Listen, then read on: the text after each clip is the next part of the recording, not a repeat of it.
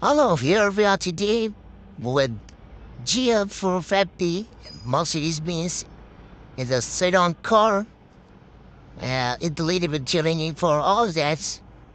We didn't find the chassis number easily. That's why we're going to make a video and provide to your viewers how they can find out easily the VIN number, mean the chassis number, where is located the actual number for this car. The first thing is it's a little bit short review and 2009 model. And get the front grills and the design. Through by design, you can recognize easily the models of the car and the vehicles and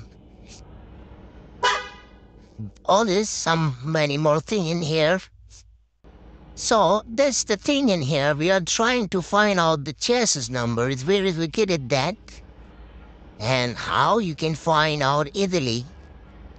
Because the VIN chassis number is very important for each car, especially before you're doing the inspections or you're going to buy any cars.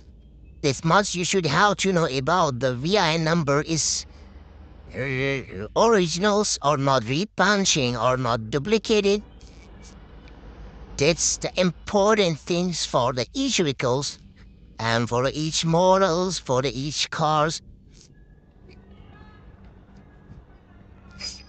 So let's come with us to provide you the VIN number is coming to the rear seat, passenger seat. You have to lift the seat and focus on the right side under the seat location area located here properly.